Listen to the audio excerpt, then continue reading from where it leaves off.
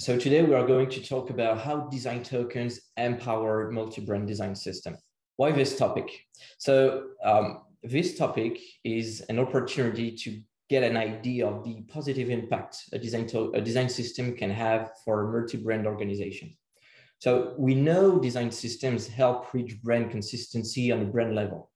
And we know design tokens are at the core of every design system. And we know many organizations are working hard setting up design systems to power all of their different sub-brands. And for the last year, I've had many discussions with different organizations, including multi-brand ones. And they all had and still have one thing in common. They seek brand consistency. And resources on design systems, design tokens, design APIs, and multi-brand are in the wild. However, I couldn't find anything about all of them I couldn't find any material about all of them. So after last year edition, Sylvia and I kept in touch, and we both thought it would be a great idea to share with you about this topic. So buckle up and enjoy the ride, folks. So what's in store for us today? So first, we will see what are design tokens, what are multi-brand design systems. And then we will see how different brand models, architecture are shaping the design systems.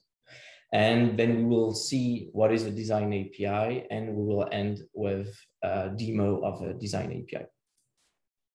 So what are multi-brand design systems? And first of all, what does multi-brand even mean? So a multi-brand organization is basically an organization owning several products and or services that are all branded.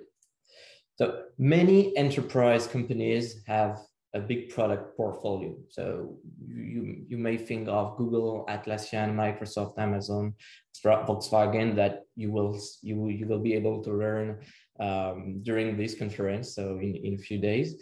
And yeah, so there are many companies having a big product portfolio. And that portfolio might also stretch across multiple brands and platforms. So this portfolio could be multi-product, multi-brand, and multi-platforms. And sometimes it's even the three at once. So, okay, nice. We understand that there are several brands that can live under the same roof, but how do we ensure a consistent experience across the whole product portfolio? And within the same portfolio, how independent are sub-brands from one to another? So to sum things up, we have three different brand architecture models for multi-brand organizations. And you can see them, and we will describe them now. So the first one is called the brand in-house. So it's a model also called umbrella brand model. And in this model, the firm is the brand. It's a collective of complementary brands that cater to unique audiences, but they benefit from shared equity under the same umbrella. So for instance, we have Google. So I didn't put all Google products and services here, but you get the idea.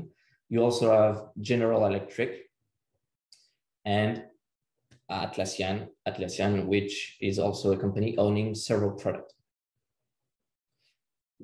And the second one is called the House of Brands model. So in opposition to the first one, in this second brand strategy model, the branding is focused on the subset brands. So the primary brand gets little or no attention. And basically it's an assortment of brands that benefit from a strategic or operational alliance, but they may serve customers in different ways without an obvious connection for the consumer. So for instance, you may know all of these sub-brands, but you may not know that they are part of a larger organization, which is Unilever. And the same thing can be applied for this organization, which owns many brands. So you know all of these, you may know many of those sub-brands, but they are part of the same house of brands, which is P&G. And finally, we have a third model, which is called the hybrid model. So the hybrid model it aims to incorporate elements of both the branded house and the house of brands models to give each brand the maximum advantage. So hybrid brand model is often the result of acquisitions. For instance, Microsoft, they have several brands, products, or companies. So for instance, you may think about, okay, Microsoft, they acquired GitHub several years ago, and they also have Xbox, being Windows, and all of the Microsoft Office softwares. And this is kind of hybrid because some brands are living on their own and some others are linked to each other. And you also have Amazon. And so Amazon, you have several products, including Whole Foods, which they recently acquired, and some other products. Or even, once again, Volkswagen. So Volkswagen, they have different brands, but Volkswagen is the name of the master company, master organization, and is also one of the sub-brands aligned with other companies such as Audi, Porsche, etc. So you can tweak a design system to make it adapt to multi-brand. So you can tweak on many different visual levels like typography, image art directions, tone and voice, animations, audio guidelines, content density, color subsets, and iconography, for instance. So they may be other levers. However, your design system, and we will talk about this later, but your design system is broad enough to allow you to pull a specific string and change only a subset of your visual language. So basically, your branding is like water. So let it soak your products, let it flood your market, and let it bring life to your whole organization. So now let's see how brand models shape design systems. So whatever their type, number of brand or number of products, all organizations are aiming for the same objective, brand consistency. And which obviously leads us to design systems. So what kind of design systems for each brand architecture model? And like always, it depends. But the main idea is to set up a single source of truth for containing as many material as possible. So here's how a design system can adapt to different brand architecture model. So think about your design system as a whole composed of different layers. So the lower layers are the ones that are composed of the maximum information. So think about the lower layers as the part of the iceberg, which is submerged. So the first layer we have is the guidelines. So guidelines, whatever the products you have, whatever the shape of your design system and whatever your organization, you always have guidelines. And above these guidelines, you have processes. Processes are basically what different teams and what different product teams can do to build specific products. And above this, you have libraries. And libraries are basically the tip of the iceberg. So this is what you will be able to see on the front end side, basically. So you could have libraries for design tokens, you could have libraries for components, you could have libraries for many things, including backend development. But the main idea is that libraries are the layer of the design system, which is the most specific. So if you take all of these layers together, all of these layers are linked together, and in the end, you have different products that can be created thanks to a design system. And I will focus on libraries now and see your libraries as a link between your foundation and a core library, which are feeding your product library. Because if you, once again, if you think a design system as a way to better manage different products, you may want to have different libraries dedicated for all of your different products. So you will have several product libraries, but all of these product libraries are consuming your foundation and your core library. And this is what you can see here, is that your foundation is composed of your design tokens, your primitives, and your core library is consuming those foundations. And this core library is composed of components, of patterns, and these two materials, then they help you create specific product libraries that, and each product library can create the end product for the end users. So once you have this in mind, let's go back to our different brand model architectures. So the first one is the brand in-house. And as you may see, all of the sub-brands are inheriting from a parent brand identity. And some of them may have small identity tweaks or particularities, but most of the brand can be reunited in a single design system. So this design system will be strict, and the styles of the components cannot be easily overridden. And this is to ensure brand consistency across all of sub-brands. So when I say overriding styles on components, some companies may need to structure their components with many props and many options, so that the developers using them may change the color, change a border radius, or change something. But if you disallow, or if you do not even provide a way for developers to tweak visually those components, then you ensure in a way that those components will always be on brand. And this is something that brand in-house organization would want. The opposite of strict is flexible. So flexible UI in a design system would enable components to be easily tweakable in a visual way. And then house of brands. So here the branding is focused on sub-brands, and the primary brand gets little or no attention. So every sub-brand has its own audience, customers, and market.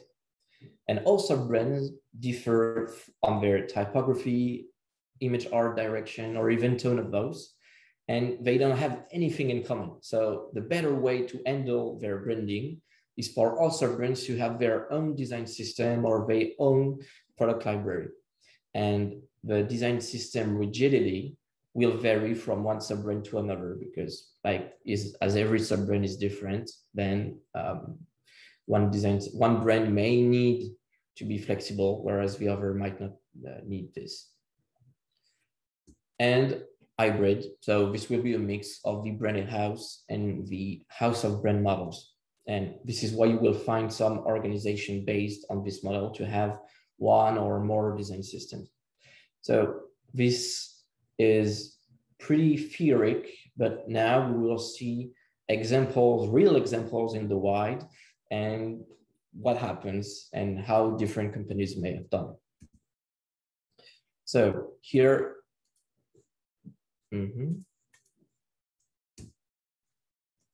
okay, sorry,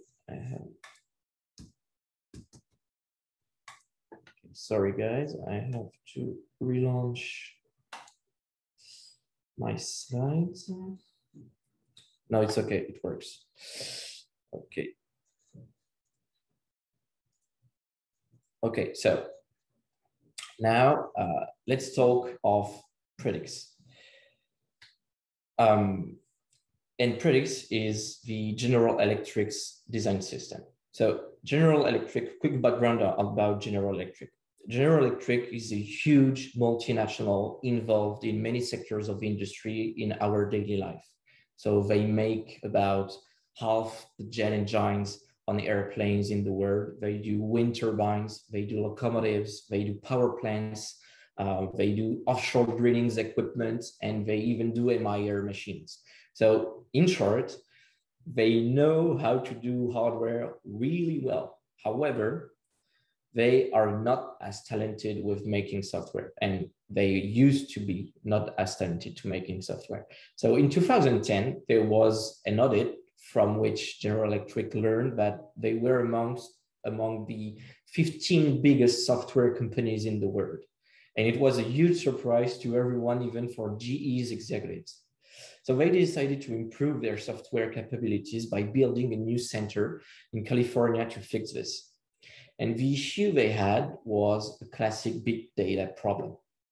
Their hardware are equipped with many sensors, and they generate huge amounts of data stored in databases.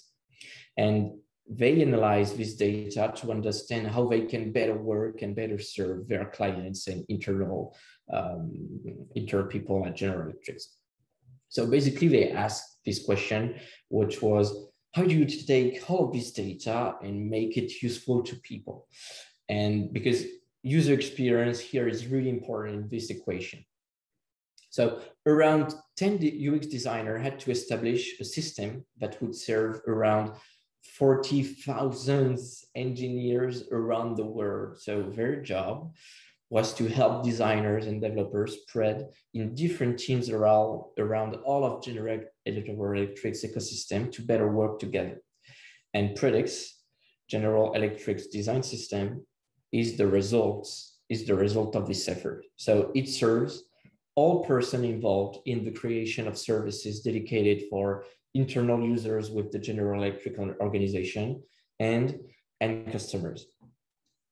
So General Electric is brand in-house as the brand in-house brand architecture model.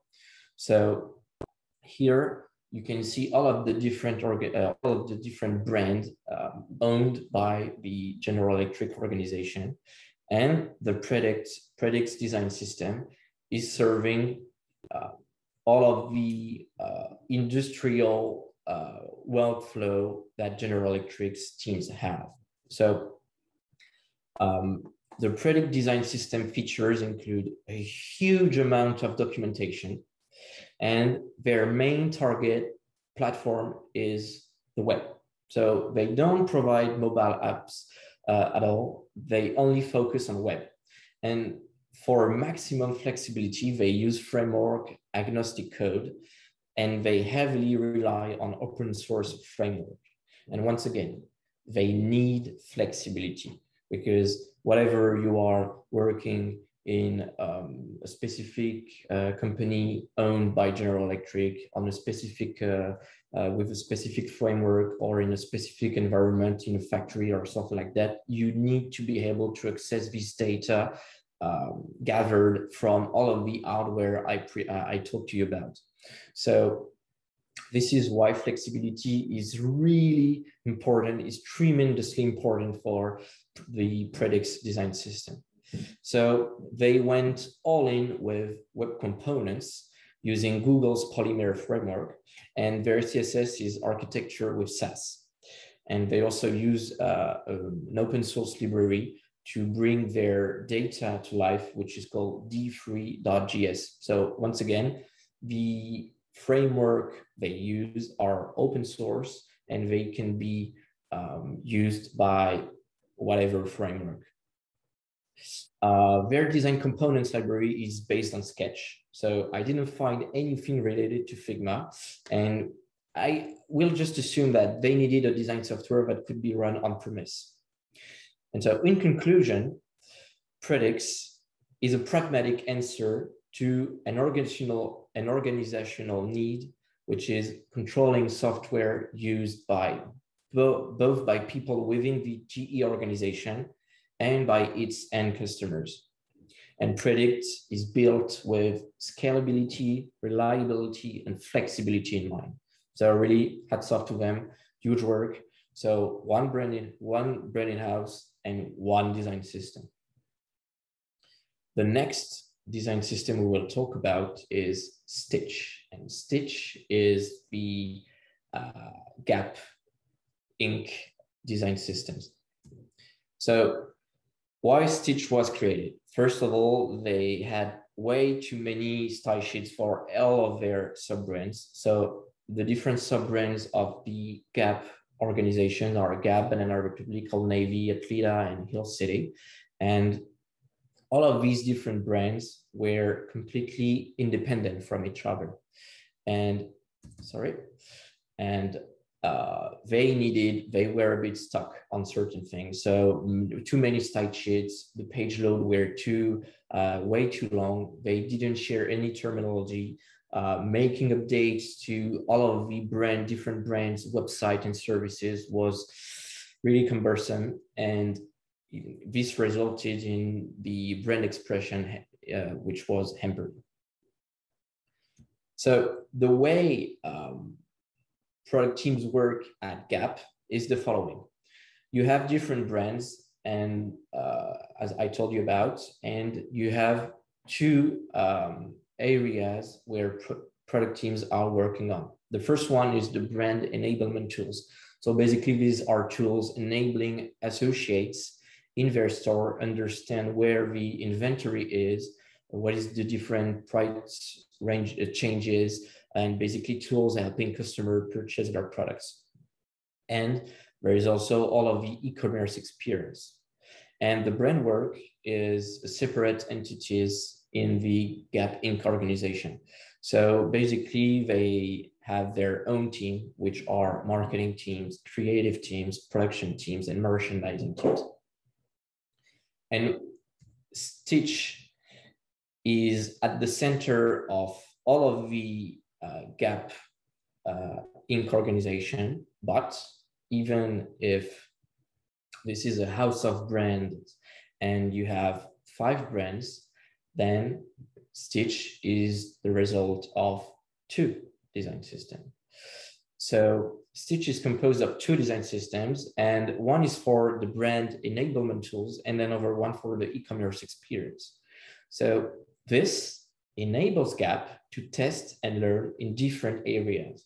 So those 2 design systems are aping those 2 areas as one methodology applied on enablement tools, for instance, can be borrowed and used in e-commerce experience. So you may think at the beginning, okay, but 2 different design systems may be a bit hard to maintain and to use on broad level, but in a way, if you think about it, if you have 2 different design systems, then you can experience differently on those 2 different design systems, and those different design systems they can make the other one evolve, because the experience you did on one design system can be applied on the other one potentially.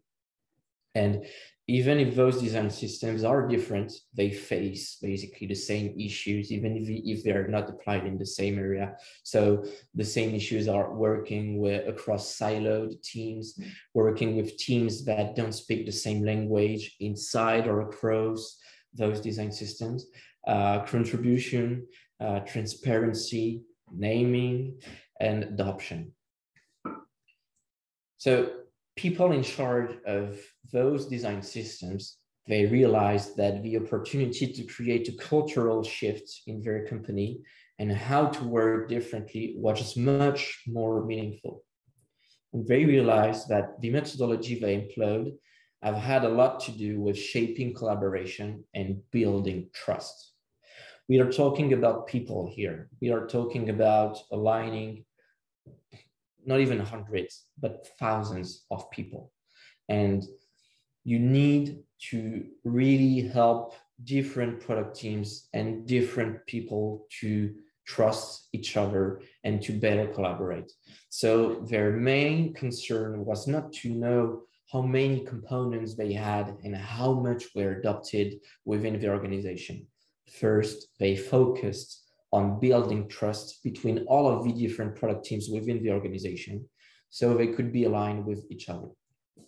And people in charge of those design systems were at the center of all of these different teams. So they had to have the right personality to listen and collaborate with everyone. And from my point of view, not all people are suited for such a human job. And here, empathy is king, really. Without empathy, you cannot build trust and you cannot shape collaboration.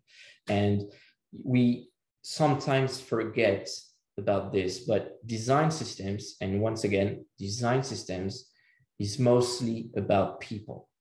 80% of design system is about people and 20% left are about tooling. So we can talk about tooling as much as we want, but if people are not aligned with each other, this won't be fixed by the best tools we have in the market. This human side have really to be taken into account. So basically, instead of they changed a bit the language they used internally. So they do not speak about libraries, they speak about shared resources. They do not have standards, they have shared values, on and on. A documentation is a shared language, a roadmap is a shared destination. And personally, I like this way of seeing things because, yeah, bringing people together is pretty hard, but when you do it well, it's much more meaningful and it has way more impact. So some key metrics. They saved around between 50 and 80% time. So whether it's in design or dev, and they could reuse code and design. And so from years over year, they saved at least $2.5 million. Return on investment is 300%. And most importantly, 100% on brand. And when you are a huge organization and you want to, once again, to reach brand consistency, being 100% in brand seems like paradise to me. So in conclusion, for a long story short, Gap Inc. was mostly dealing with a creative issue. All of their brands were too constrained, and they succeeded to align everyone in the organization around 2 design systems. So earlier, I told you about potentially if you have a house of brands and with each different brand may have its own design system. Yes, in theory, but in many cases, it all depends. So in here, we have a perfect example of a huge organizations like Gap, which has 5 brands, managed to have reach and to reach brand consistency for all of its brands with 2 design systems applied on 2 different areas. So design systems are not just about style guides, component libraries, UI kits, etc. A good design system empowers change in your company culture. And this sentence from Gina Ann, really came into my mind when I was investigating about the Stitch design system. So we just saw how organizations needed alignment, flexibility, and centralization, or even all of those to manage their brand at scale. However, even though that we saw was pretty theoretic, there are still some pragmatic questions remaining. So how do we build a component library that supports dramatically different brand styles? How do you create and maintain several brands at once consistently?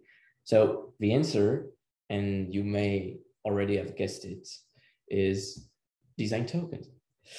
And design tokens are a language for communicating intent between different parts of a system. So this, once again, this definition from Ethan Marcotte is pretty theoretic, but I will not go too deep on design tokens because this is not the subject of this talk. But if you think about design tokens, they are what all of your interfaces are composed of. So if you break down a digital product is composed of features, and a feature is composed of interfaces, and interfaces is composed of components, and a component is composed of design tokens. So to make a long story short, design tokens allow product teams to better collaborate, and they ensure brand consistency across any platforms, because basically design tokens are at the heart of every component you have, whatever their size and whatever how they are used. So here, for instance, let's take a button. Then a button is composed of many design decisions: background color, a shadow, padding, an icon, a typeface, font size, etc. And those design tokens have to be managed in a good way so that your components and your whole branding remains consistent and consistently applied across all of your product portfolio. So if you take, for instance, let's say you are a company and you are supporting 3 different end platforms, which are web, Android, and iOS. On the left side, you first have to define your visual language, and which is represented by your design decisions. Those design decisions are then transformed and defined as design tokens, but a color is not applied in the same way for different environments. So for instance, if you are a web developer, you may want to use a color in a JavaScript object, or in CSS, or in SAS, or with your favorite utility classes framework like Tailwind or anything like this. So once again, a design token, or if you are an iOS developer, for instance, you define color in another format as well. So design tokens are like stem cells. Think about a stem cell is a cell that has to be doesn't have a role yet. And so a design token, it has a purple, but a design token has to be transformed so that purple can be applied, is compatible with a specific platform. So design tokens in this way are dynamic. They are not static values. Static values are platform specific, but a design token, it's basically, I'm a design token, I'm purple, and I'm of type color. Okay, I have to be transformed so that I can be applied on different environments. A design token is dynamic. So here, thanks to this, you can understand how design tokens can be applied on different platforms. And this leads us to design API. So if you go back here, your design tokens have to be defined, transformed, and distributed to many different end platform you are targeting. And this is what here nowadays we are currently facing a certain situation. So I will present you this concept of design API by starting with the initial problem our market is currently facing. So crafting cohesive user experiences across several platforms is a real challenge. Here, I just explain you once again the theory. It's easy to understand, but once again, as one of my associates told me, nowadays creating components and user interface is easy. The real struggle is about maintaining them. So think of a company you might know or even the company you work for. They may have a button component or want to do a very simple rebrand. And this consists in changing all of their buttons color to a new one.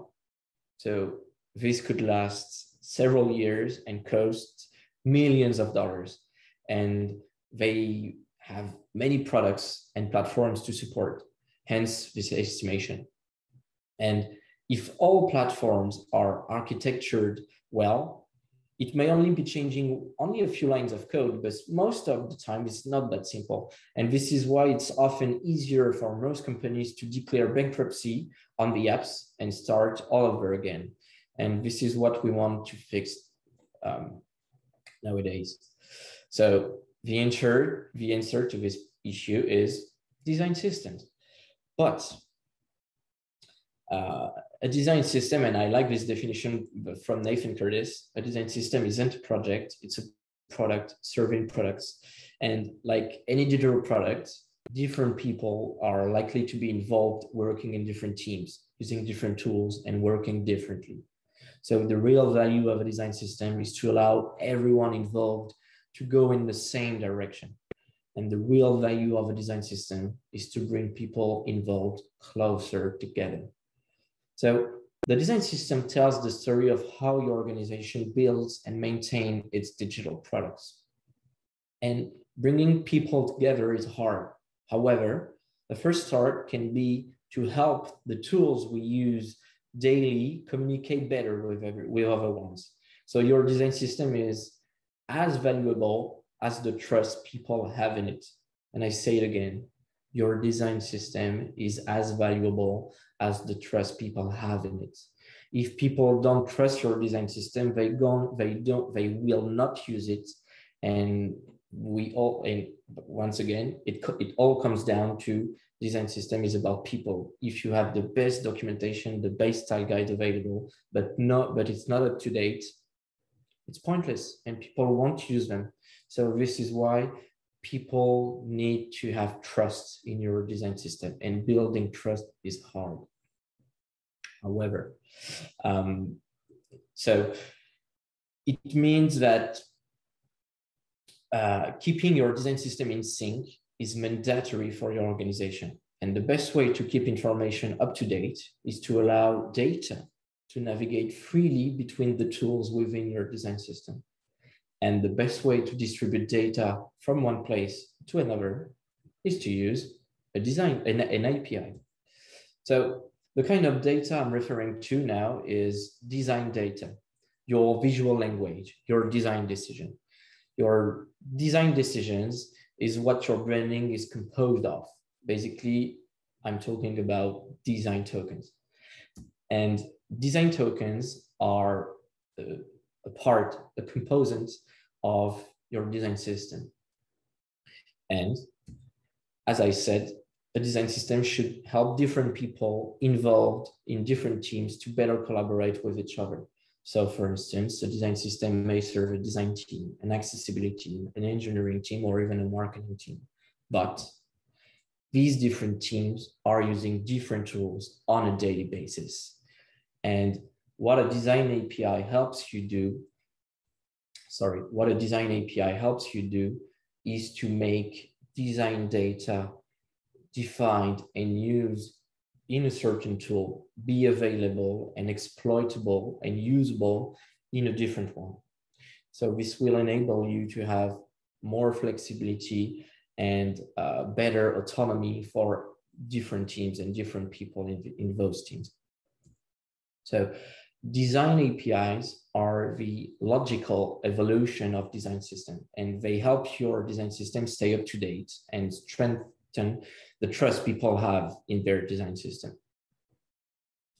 So, and some people like Matthew Sturm agree with this. So Matt thinks that design APIs are the next step in the evolution of design system. And I personally completely agree with him. So now let's do a demo of a design API. And for this demo, I will show you basically specify. So here,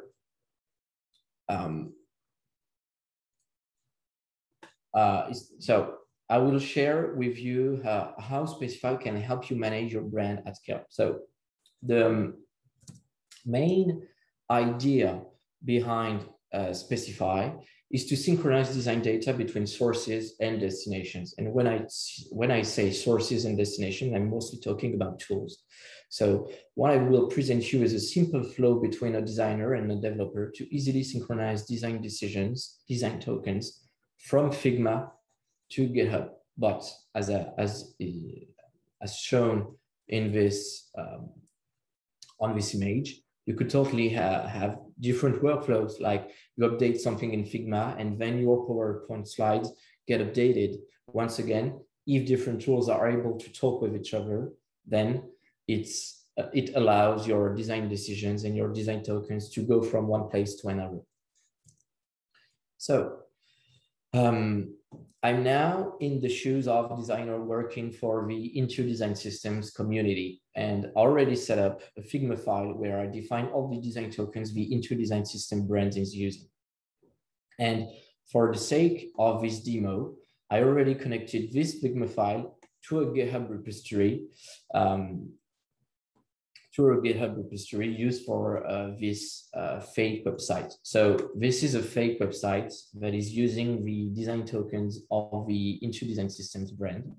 And as you may see, so Thais and Celia, this is mostly for you because you are the one who mostly have the brand in mind. But here, this purple is not really the good one. And this button, this textile inside this button is a bit too big.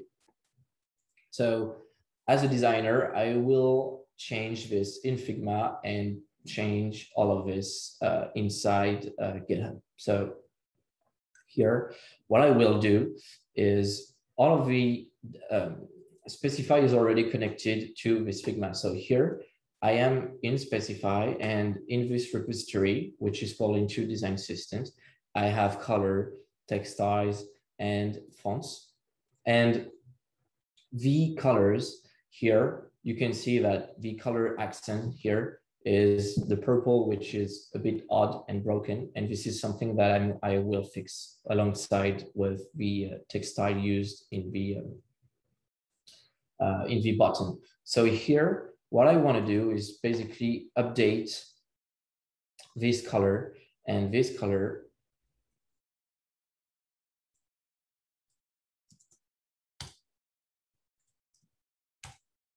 Okay, nice. And the body textiles, a textile has to be changed as well. So it's 15 and it's 26. So now I'm the designer. I just changed and fixed my design tokens, and I will publish these changes. So Specify is, as Specify is already connected to this Figma file, I have to say to Specify, okay, grab those new changes. By default, Specify will synchronize information from your sources every 24 hours, but we don't have that much time now, so I will manually synchronize all of this. And as you can see here, this color accent has been changed. And as a developer, now my job as a designer is done. And the only thing I can say now is to warn my developer and say to him, all right, can you look on your GitHub account? Because on your GitHub repository, there will be a new pull request automatically created by Specify.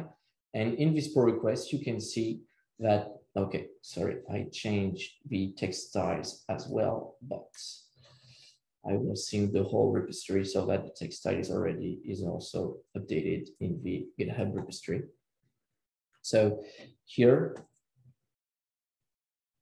I update, and as you can see here, as a web developer, I don't have to even change manually design tokens in my web project because Specify does it for me in the right format, in the right file, with the right naming convention. So everything is configurable by default inside Specify, and I will not show you this today. But basically, this is the end result you can have. This is the end workflow you can beneficiate from by using Specify. So here, as a developer, okay, I get an automatic pull request, and I can review the change. I agree. No. And I will merge.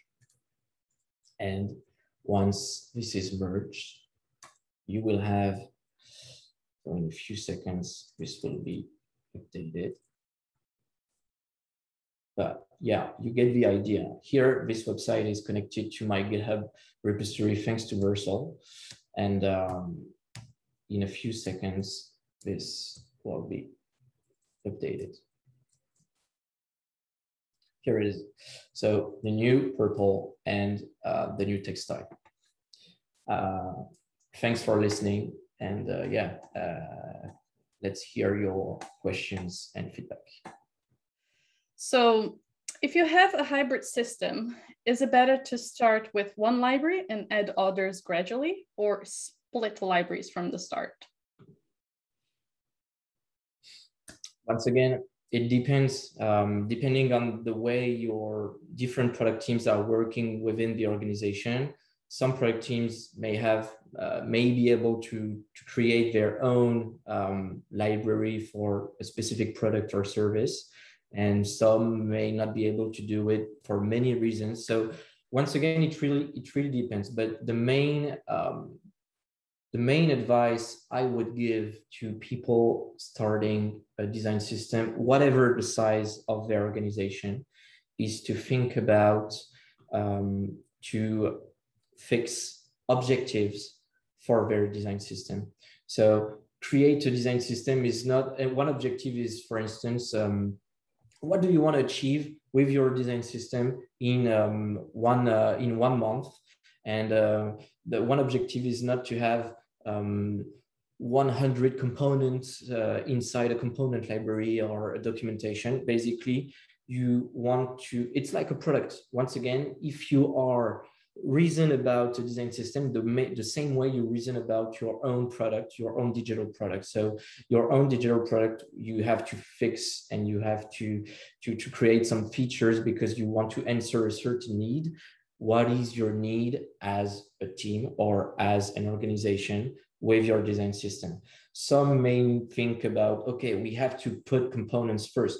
May not. Some teams may prefer having a documentation first, and components may not be the main issue. So once again, it really depends. But the most important thing is to have the most people involved with who are able to feed and promote the design system internally. So it's all about people. Bring people that may be able to feed, to build, to manage, and to promote the design system together, so that they are empowered and they are given a mission that is really important for them. And after this, promote the design system, and you will have people listen to the people consuming your design system. So there are many ways of doing this, but